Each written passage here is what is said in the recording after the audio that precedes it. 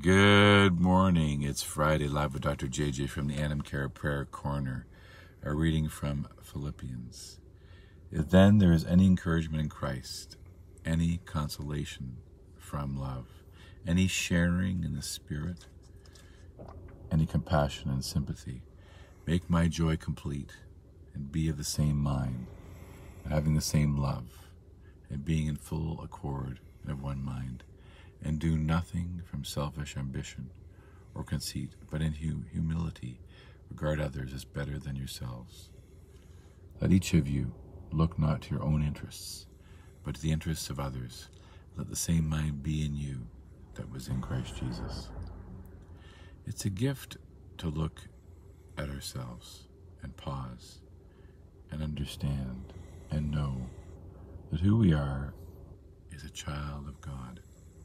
We are called to be imitators of Christ, to live in a way that allows other people to see Christ in us.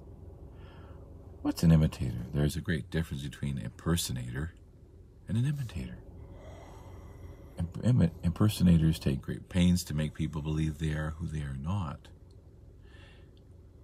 On the other hand, imitators are clearly aware that they arrive to live up to the challenge of being a reflection of the person they look up to. Perhaps a grandmother, a grandfather, a great aunt, or a godparent. It's hard to walk in the footsteps of others. Many younger siblings, for years, whether in the shadow of an overachieving older sibling who sets standards so high that it's a constant frustration to try to be like him or her, we looked up to those people in church who or a community where we consider spiritual giants and wonder if we will ever be as spiritual as they appear.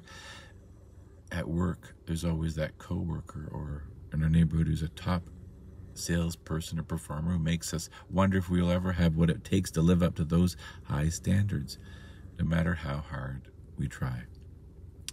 When is imitation of another something that provides spiritual growth, and when does it cause the opposite effect?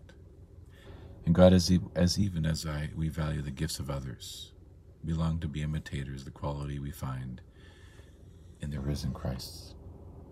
When I was hungry, we hear, you gave me food.